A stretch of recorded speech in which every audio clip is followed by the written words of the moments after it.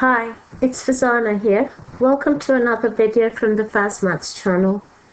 In my video on factorizing and solving quadratics with 1x squared, we factorized, solved and sketched the parabola. Please watch that video before watching this one if you're not an expert on this. Let's have a look at one of these examples again. Okay, do you remember I told you if you have to factorize y equals x squared plus 6x plus 8, then it's as simple as saying find two numbers that add to give 6 and multiply to give 8. So you know both of them are positive because they multiply to give a positive. So always look at that sign first, and then 2 and 4 just falls out. So then you just put them in brackets, x plus 2, x plus 4. Now when you want to make it y equals 0, then you're actually trying to find the point where y equals 0. So you can see when y equals 0, those will be the x-intercepts. Yep, so x equals minus 2 or x equals minus 4. Okay, so anytime we make y equals 0, the x values you get will be the x-intercepts. Okay, if we try and sketch that quadratic equation, then you can see this is drawn better than what I drew. You can tell that that's minus 2, 0, minus 4, 0, and the y-intercept is 8. Yeah? So you can tell all we did was we changed the signs once they're in the double brackets, yeah? Because they came from x plus 2, x plus 4. And then when we made it 0, you just change the signs, okay? Because one of these has to be 0. So you can tell it would be minus 2 plus 2 or minus 4 plus 4. All right? Okay. So now let's move on. Once you've understood that, we can go for something a bit more fun.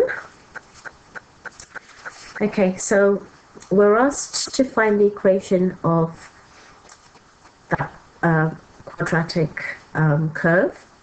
Okay, so you've got minus 2 zeros, so changing the sign, we know it's x plus 2. And we've got 4 zeros, so we know it's x minus 4. All right, and then when you expand it, and if you remember, we expanded it the cheats way, so we know it's going to be x squared. And then we're going to add our numbers, so 2 minus 4 is minus 2, and that's what's attached to the x. And then we're going to multiply our numbers, so positive times negative is negative, and 2 times 4 is 8.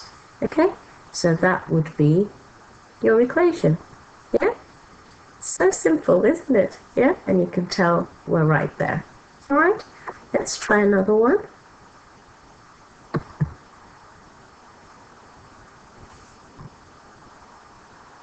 Okay, so we're given this parabola, and you can see it's minus 2, so we know it's come from x plus 2. And we've got 6, 0, so we know it's going to be x minus 6. Okay, so let's cheat. So we've got x squared, add our numbers, minus 6 plus 2 is minus 4. That's what's attached to the x. Positive times negative is negative, and 2 times 6 is 12. Yeah, so that's your equation. Oh yeah, sorry, I forgot to tell you last time. That minus 12 will be your y-intercept, so you can tell we're absolutely right. Okay? Okay? Easy, yes? Okay.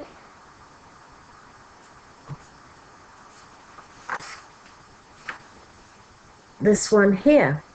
Now we're actually asked to find the equation of that curve there. So we know it's going to be y equals minus x squared. So if you can see that that curve is actually a reflection in the x-axis of that curve.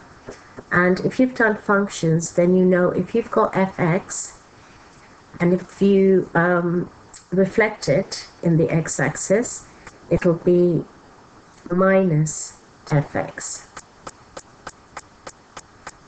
Yeah?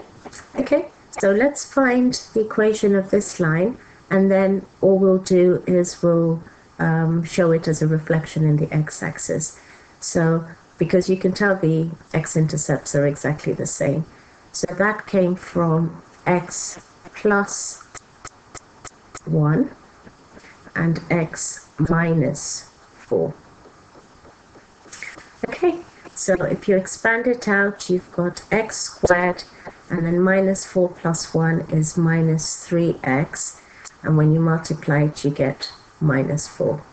Okay, so the equation of that curve there is y equals x squared minus 3x minus 4. And all you can tell, all we now do is we make it minus fx. So we go y equals minus, and you have to make the whole thing because that's your fx, minus 3x minus 4. And when you expand it out, you've got y equals minus x squared. Minus times minus is positive, and then you've got 3x, and minus times minus is positive, and you've got 4. Okay, so that is the equation of that curve there. Yeah, and you can tell the y-intercept there is 0, 4, which is what that is there. Yeah, just like the minus 4 was the y-intercept there. All right, cool. All right, let's try another one.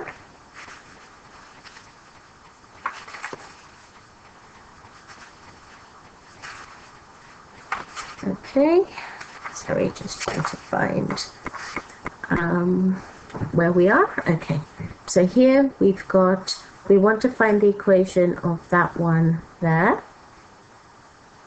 Yeah, so we'll find the equation of that one first, and then we'll just reflect it in the x-axis to say get minus fx.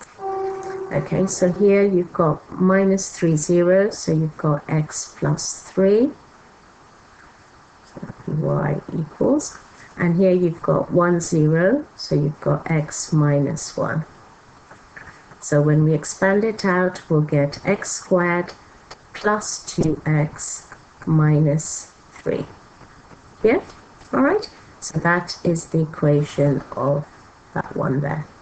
All right? Okay, let's minus fx it. So we've got y equals minus, and then x squared plus 2x minus 3.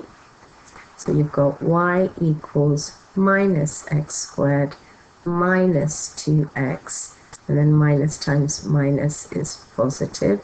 So you've got y equals minus x squared minus 2x plus 3. And that is the equation of that one there. All right. That's all for now. I hope that helped and made you realize that these questions, when you see them in your exam, are pretty simple. A lot of students find questions on graphs very challenging, whether it's straight lines or parabolas. Once you've watched my videos on these topics, I'm so confident that you will really enjoy them and find them really friendly and lovable. Just keep practicing, keep it simple, keep the rhythm, and your workings will flow. And remember, you're in control.